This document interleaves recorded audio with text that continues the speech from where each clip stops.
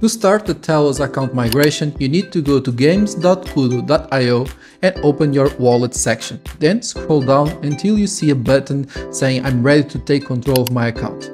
You must read carefully the guidelines and press next. Here you'll generate a new key pair that you must save in a safe place. You won't be able to retrieve it after. You are solely responsible to saving your keys, so make sure you save it in a safe place. Then press next and insert your public key on the empty field. Once you do this, you simply need to press next and add your password to confirm the migration. To import your keys using Anchor on Android, you must click on the logo button in the middle, then view preferences and enable testnet. This is a mandatory as QUDO is currently running on the testnet. Then you need to go back, click on accounts and click add account. Now you simply need to click on import account and enter your private key. Once you do this, you'll find both your active and owner key. You can choose either, but we will recommend choosing the active one. Now simply click import account and it's successfully imported. You can confirm that your account was imported by clicking on accounts where you'll find your wallet name. Now you can go to games.QUDO.io, open your wallet section and simply sign in using Anchor. Here it will launch Anchor, make sure that you have your wallet name selected and click sign. Once you do this, you'll be signed into your wallet and you'll be able to perform all the actions available within the QUDO ecosystem.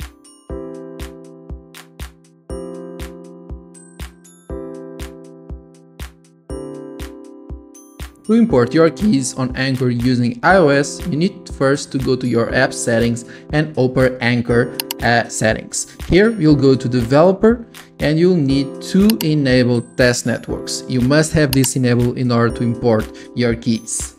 Once you have test networks enabled, you simply need to click on accounts, then add account and then import private key. Here you're gonna paste the private key that you saved while migrating your QUDO account. Then press next, click on your account and import account. As easy as that. You can confirm that your account is already migrated by clicking on the account itself where you'll find your public key. And that's it.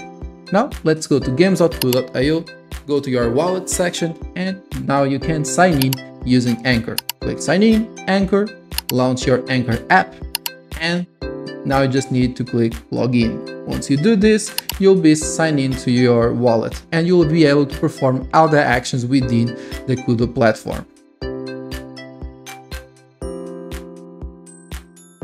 To import your keys on Anchor using the desktop version, you need first to go on the Anchor settings by clicking on the top right button. Then you'll need to scroll down until you see Enable Testnet Support.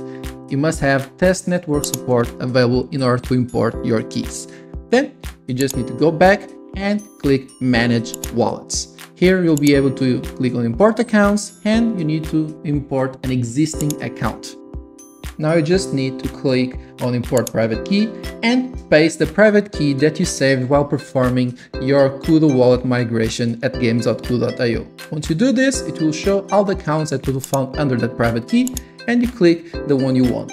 We recommend using the active wallet. Now you just need to enter your password to continue and that's it. Your account was successfully migrated and imported to Anchor.